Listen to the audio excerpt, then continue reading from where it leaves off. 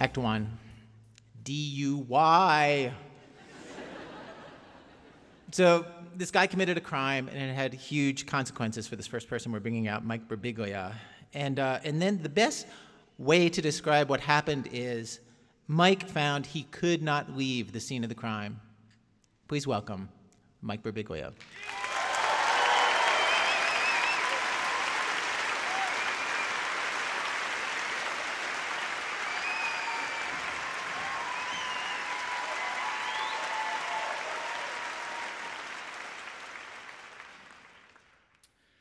2 years ago, I'm in Los Angeles, and I'm at my friend Andy's house, and we're watching TV. And earlier in the night, I'd gotten in a fight with my girlfriend, Jenny. You ever get in a fight with your girlfriend that's so bad that afterwards you don't know where you are or what year it is? I was just like, let's just watch Bagger Vance.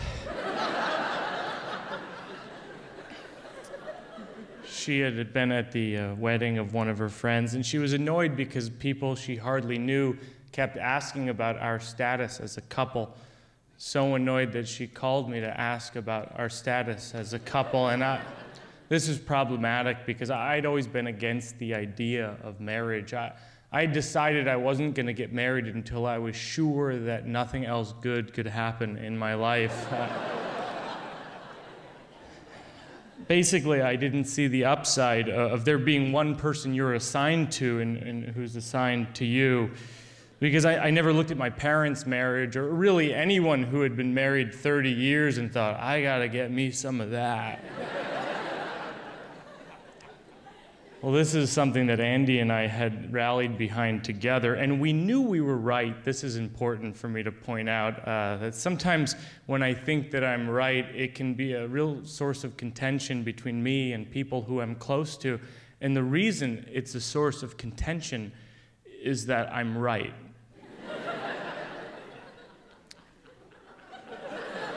So not only did Andy and I not believe in marriage for ourselves, but we made it our mission to discourage other people from getting married, and people we cared about most.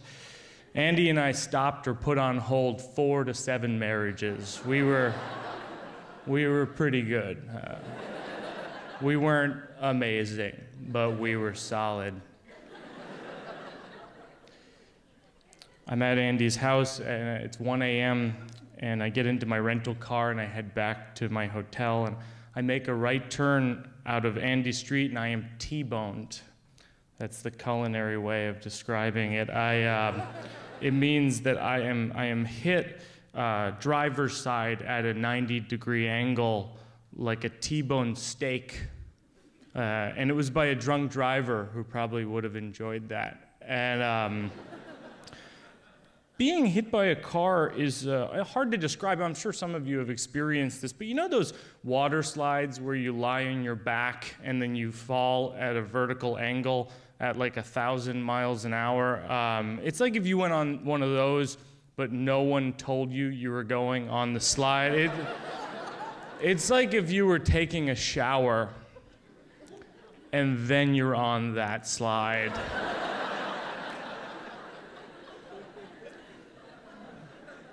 So in 1.5 seconds, my car spins around 180 degrees, and I hear nothing, and I think I'm dead, no wait, I'm paralyzed, and then I hear nothing, and then I hear the other car skid out and drive away. And I have that Eli Wiesel moment where I think, human beings are animals. I think that's how he said it. And 20 minutes later, I'm sitting on the curb. Andy has shown up as well as the police and the paramedics, and that's when I start crying. You know how when you drop a baby on the ground, it doesn't start crying right away because it doesn't understand the concept of dropping a baby on the ground until it sees your face, and then it's like, oh, I guess I should be crying or something. And I'm crying because I'm looking at my totaled car, and it hits me that in that moment I might have ceased to exist. A police officer walks over to me and he says, "What happened?" And I say, I was hit by this car, and then I heard nothing, and then I heard it skid out and drive away. And he says, well, he didn't get too far. And he points to the intersection 100 yards away, and the other car has made a right turn and driven into a small tree. And I can't help but think, that is karma, bitch. That is a hit and run and hit.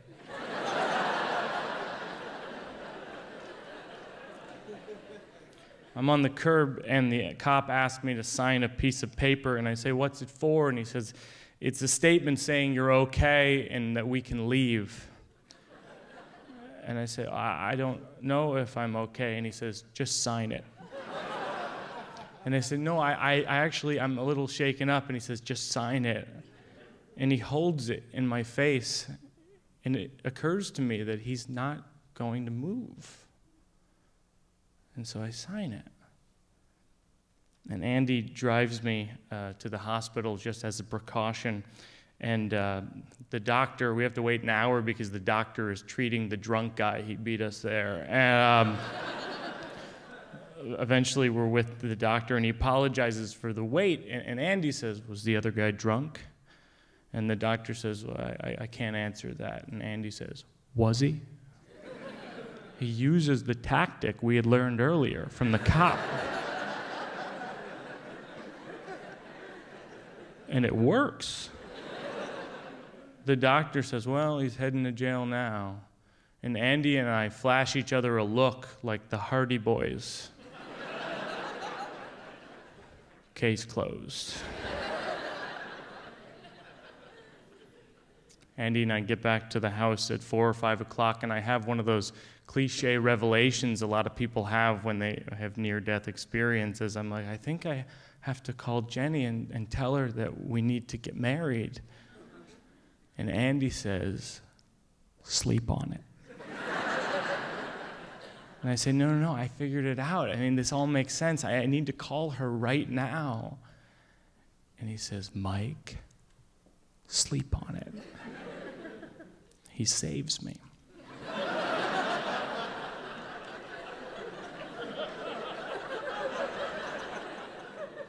And the next morning, I fly back to New York, and I get a call on my voicemail from the rental car agency telling me that the accident report found me at fault, and I owe $12,000 for the repairs on the other guy's Mercedes SUV. And I call back right away, and I explain that this is a mistake, and the woman says, unless they change the accident report, you owe $12,000. And so I start freaking out, and I'm like, I need to fix this. I get the accident report, and it's a mess. You know, I can see why there's a misunderstanding. An accident report is kind of like homework for cops. And Officer Timson, not so good with the homework. The report mixes up vehicle 1 and vehicle 2, driver 1 and driver 2. I actually want to show you this. This is the actual report, and it mixes it up so badly that it says a P1, that's me, started to go, but all of a sudden, V1, that's also me, came at a high rate of speed, crashing into him.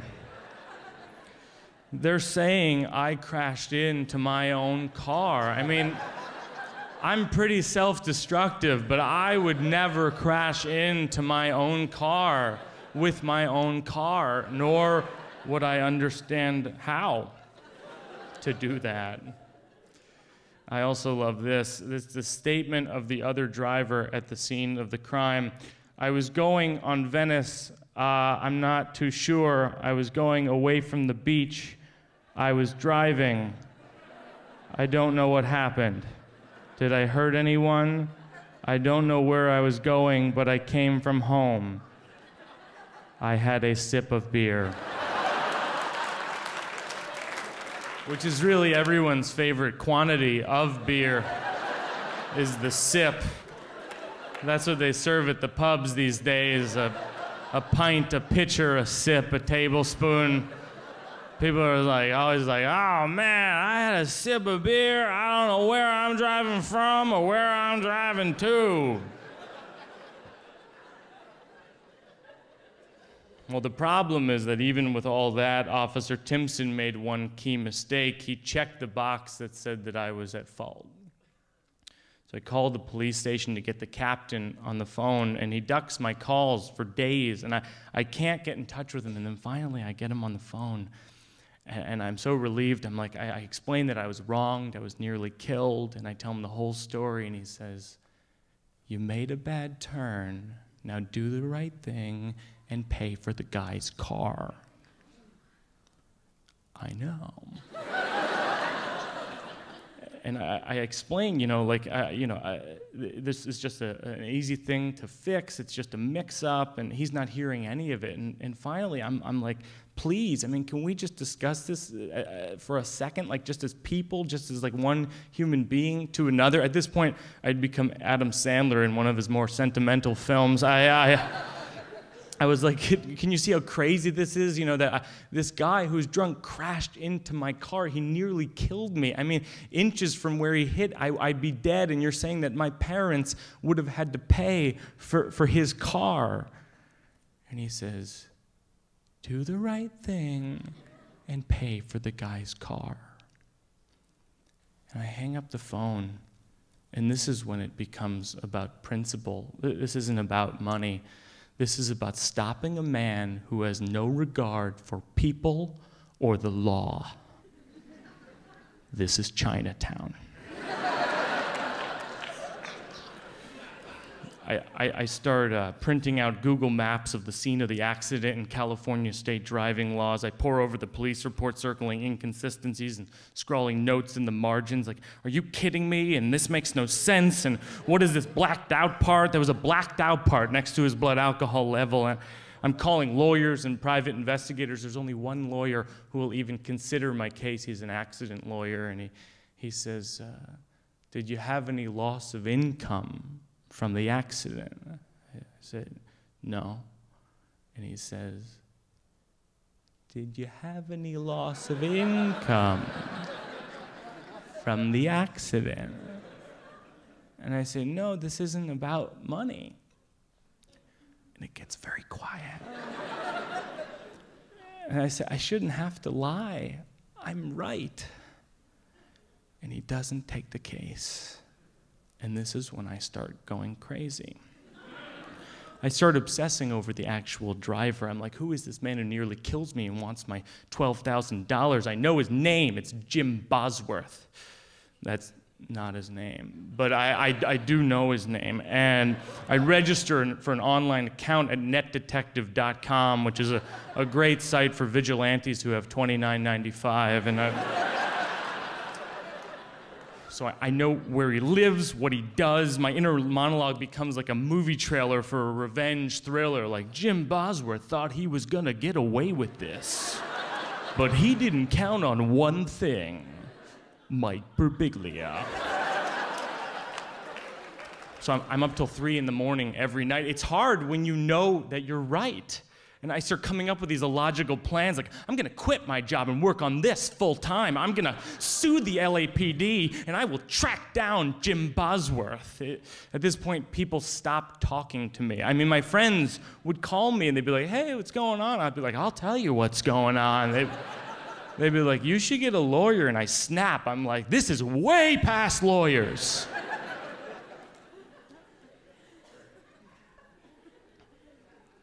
One night, Jenny and I are out to dinner, and she's talking, but I'm not listening because I'm writing down ideas I have about the case on my napkin. This is the actual napkin. I don't know if you can see this, but it's a very carefully laid out argument about my situation. And she says, why don't you do that in the morning? And I say, this is serious. Which part of this napkin don't you understand? She says, I don't know what to tell you, Mike, because you're right, but it's only hurting you, and I'm just so glad that you're alive, and I think that we should focus on that. And she only has to say it once. and I drop the case, and I pay for the guy's car. And a few months later, Jenny and I go to City Hall and get married. I still didn't believe in the idea of marriage, and I still don't. But I believe in her, and I've given up on the idea of being right.